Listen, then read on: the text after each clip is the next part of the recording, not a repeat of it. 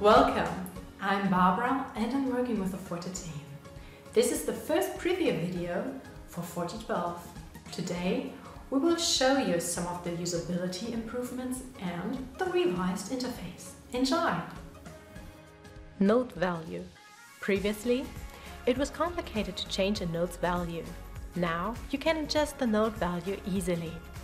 Just select the note and click the desired new value in the input palette. You can also enter the respective number on your keyboard, 4 for a quarter, 8 for an eighth note, and so on. Measures. You can add and remove measures quicker now. Select a neighboring measure and use the context menu. Let's do a right click here and add a measure.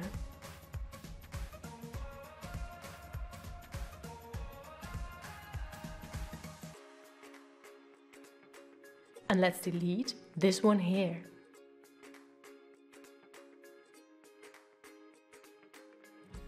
Music ruler. You just want to write a simple half note and the music ruler shows divisions into 16th. We have completely revised the music ruler to facilitate the note input. Now it adapts to the note value you've selected. You'll have your notes in their right places faster. Ties and slurs over the edge of a line should not be a complicated thing to do, and that's why this feature was simplified. Select the tie or slur from the input palette. The cursor turns into a rectangle. Aim at the first note to tie or slur it to the following one.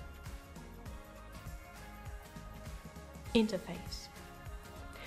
We gave the ribbons a little facelift and revised the simple mode. Some new icons were added and some clutter was removed. The simple mode now features the 18 most important buttons you'll need. But don't worry about the updated interface. You'll still be able to work using your tried and tested old habits. There was just some comfort added. The new FORTE 12 will be released on October 26th.